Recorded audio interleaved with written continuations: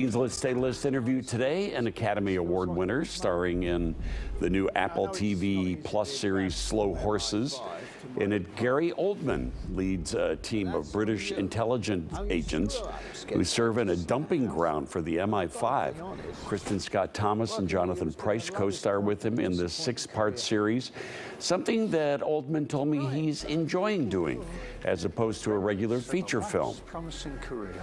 What I like about long-form TV is that, somewhere down the line they're going to put it all together and wrap it up.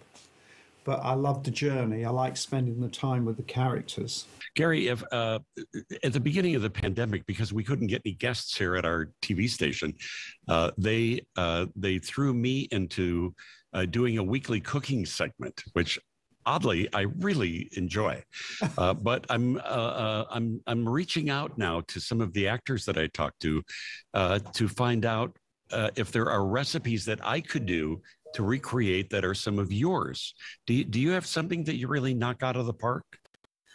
I've got to be careful. And my wife's here, and she's already giggling. No. I'm afraid. Beans on toast is about the. Yeah, is that beans it? on toast. You made it easy for me. I'm going to create your beans on toast. And who says the Brits can't cook? Beans on toast, yum. We'll do that for you one of these weeks here. Slow Horses running on Apple TV Plus right now. New episodes come out every Friday.